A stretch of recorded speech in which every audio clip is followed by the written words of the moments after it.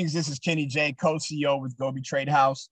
And in this short video, I'm going to show you guys how to set up a few parameters, very important parameters, so you can start receiving trades in the proper way with the upgraded Gobe Copycat. Okay, so let's go ahead and dive right into it. First and foremost, you should be on your MT4 screen on your desktop. All right.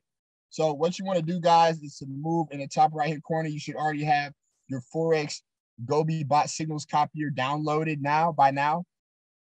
Next, you want to click on this smiley face, which basically opens up your parameter settings. Okay. Now we have a ton of parameter settings back here, and a majority of these parameter settings are already preset. So the purpose of this video is to show you how to set your lot sizes. Okay. In the next video, I'm going to show you a couple other parameter settings that you can make to enhance your Forex experience with the Forex Gobe signals copier. All right. So let's go ahead and dive right into this, guys. So in this video, I don't want you to touch any of these parameter settings. I just want you to go right down here, guys, to TP1. Okay. So based upon your account balance, you want to go ahead and put the proper lot size here.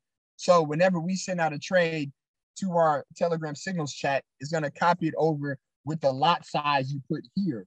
So make sure you're using proper risk management. This is a very important thing, okay, to make sure you have high execution with these trades, okay? So when it comes to lot size TP1, I'm just going to say, for example, I have a $500 account balance, okay? So I want to make my lot size 0.05, which is 50 cents a pip, okay? If we want to have a TP2, which typically we're more than likely going to send out only TP1s, but if we do a TP2 and TP3, I would make it the exact same. Okay. And you can change it, of course, okay, if you wanted to. You can make this lesser if you wanted to, guys. It's totally up to you. But just for this video, just to make it easy, I'm making my TP1, TP2, and TP3 the same. Okay, so when we shoot out a trade, if it says TP1, it's going to open up a lot size of 0.05, which is 50 cents a pip. Okay, the rest of these settings are already preset.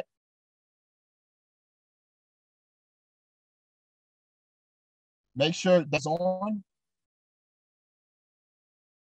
And that is it, guys. That is it. All you're going to do now, go ahead and hit OK. And now settings are set for the Gobe Copycat. Pretty easy, right? That's all you have to do. And then from there, let us do the rest. In the next video, we're going to show you how to set an auto TSL and a couple other awesome parameter settings. Okay, we'll see you guys on the next video. Peace.